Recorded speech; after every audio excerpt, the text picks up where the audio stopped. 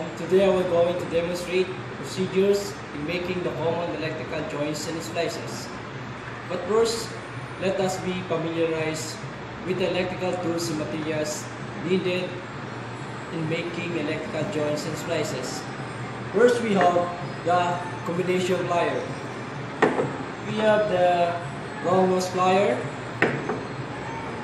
side cutting plier, and the material is number 14 solid wire.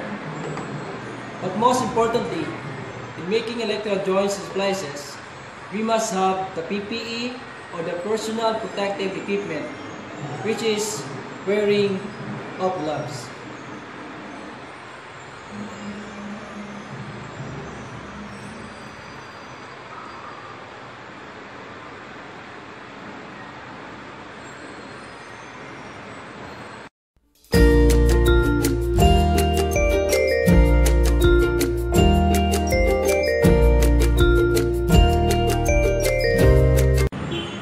Doing flat tail joint, we need to have two bare wires. Whereas we already removed the insulator of it, about 5" long. Then put it together in a cross position. Using the combination plier,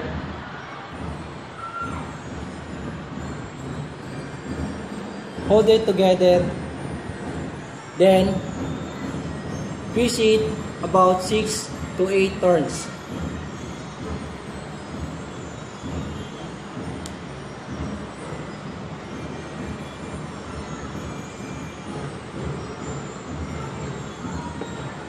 Then using the long nose plier, twist it together to tighten the joint.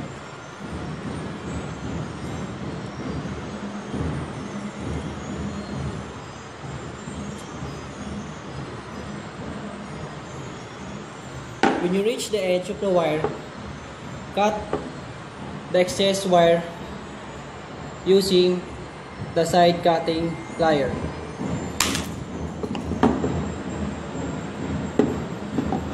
Now, we have already the rat tail joint.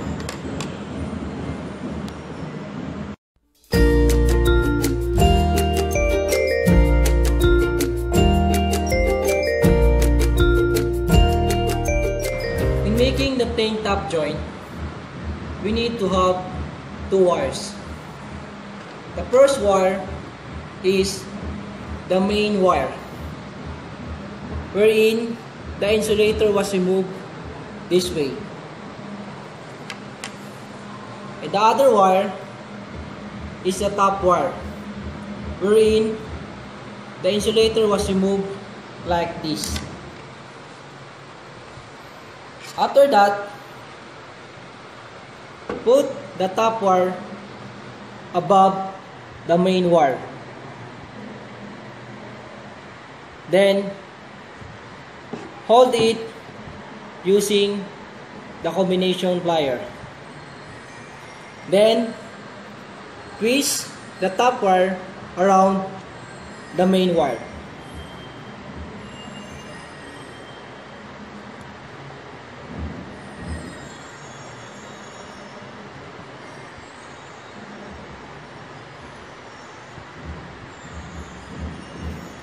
Use long nose plier to tighten the joint.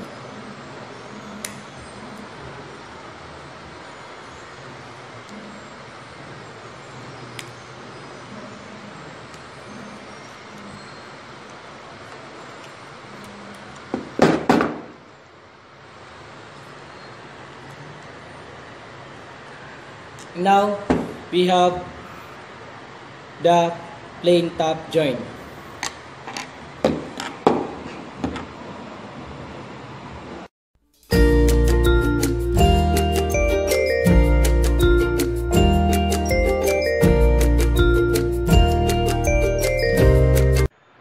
In doing the Western Union short tie, we need two straight wires, wherein the insulator was removed this way.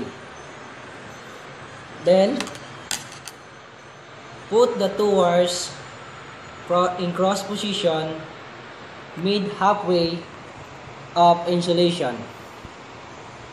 Then, twist it about 2 to 4 times.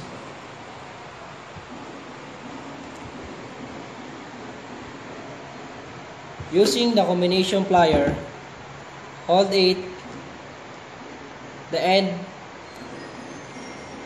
of the wire, turning it in clockwise position.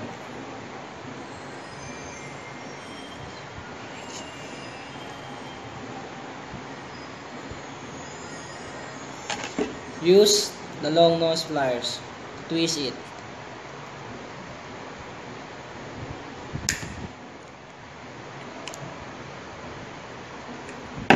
Then, repeat it on the other side by turning it in counterclockwise direction.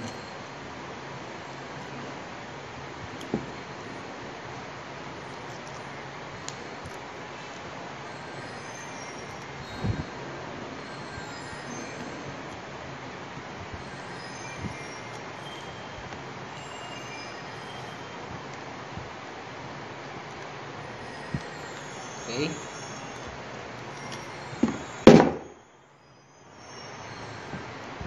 Now, we have the Western Union short tie.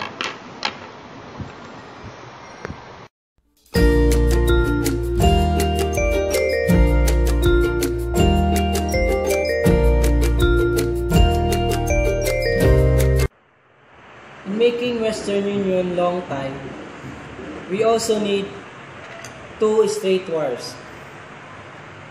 The same procedure with the Western Union short tie. The only difference is that the Western Union long tie, we're going to twist it about 4 to 6 times.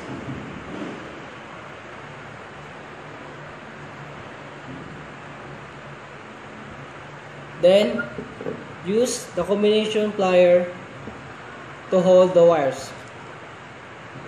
Then, twist it again in a clockwise position.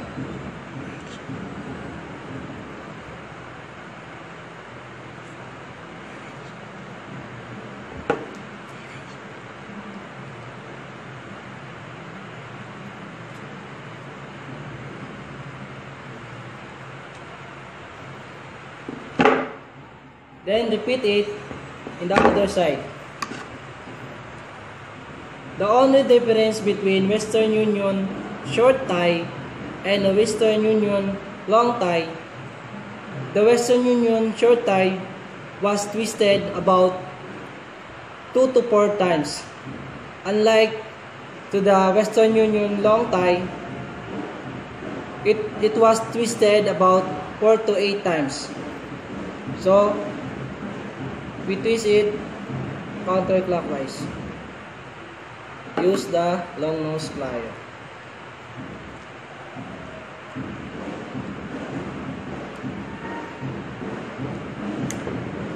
Be careful in twisting the wire because it can harm you.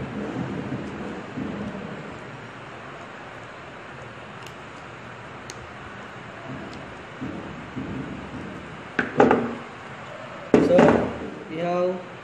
we have now the Western Union long tie. See the difference between the Western Union short tie and the long tie.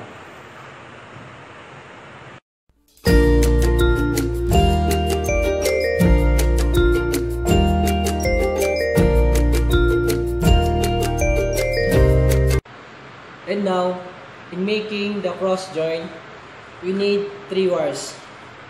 The first wire,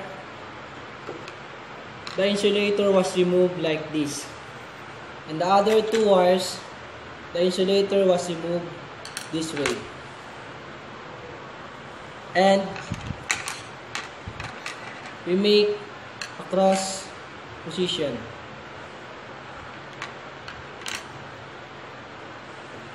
The first wire will be twisted clockwise and the other wire will be twisted counterclockwise. Then we do the first one. The same procedure in making the plain top joint. Using the combination plier, hold it, then we're going to turn it slowly.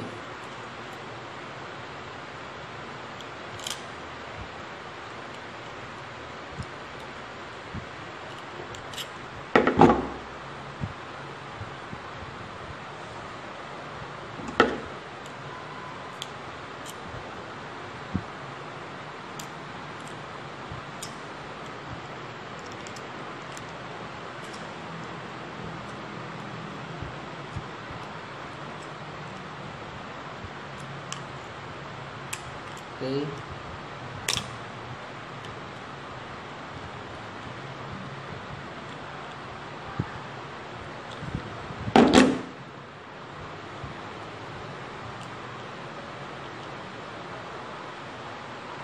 Then we will do the other wire. Place it in the side of the first wire. Same procedure.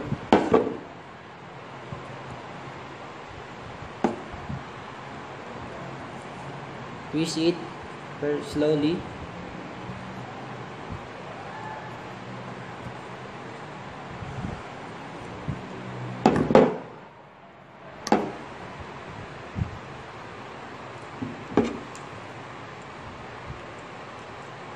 Okay.